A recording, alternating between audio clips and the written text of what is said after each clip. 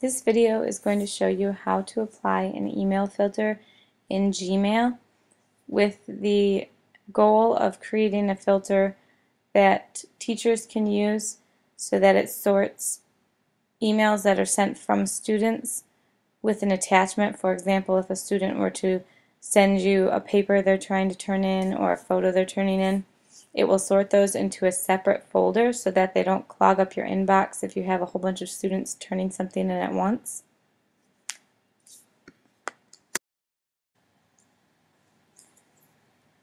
So after logging in, you're going to click on the gear up in the corner, the settings, and go down to the word settings. Then you'll see a bunch of blue words up at the top. You're going to select filters. And go down to the bottom, or in blue words it says create a new filter. In the from spot, you're going to write the ending of your student emails. So for my school it is at rpsstudents.org. You may have a different one. It's whatever label your students have on theirs. And then check the box that says has attachment.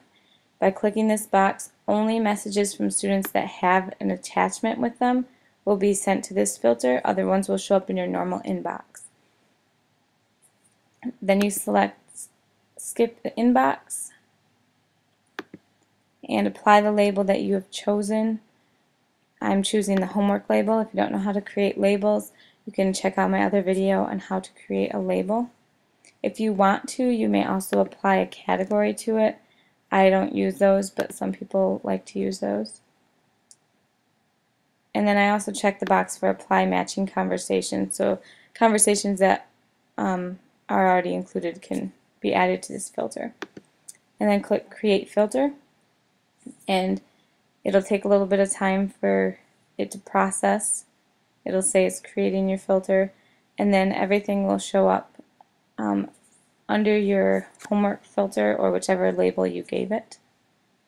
So it says my filter was created, and then it'll open this window that shows it was created, and it says that anything with the ending at rpsstudents.org and has an attachment will skip the inbox and go to the homework folder.